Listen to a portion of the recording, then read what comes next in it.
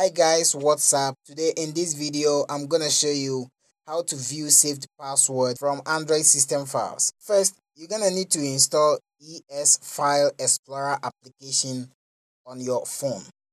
So to do that, go to Play Store. Now search for ES Explorer File Manager. Install that. After you have successfully installed it, open it. Go to Device. Open Data folder. Open misc folder. Now, open Wi-Fi folder. Now, click on the WPASUPPLICANT.conf. Now, don't worry. Select ES Note Editor. And now you can access all the networks you have connected with your phone so far, as well as the passwords. Don't forget to like, share, and subscribe to UnlockBoot channel. See you guys next time.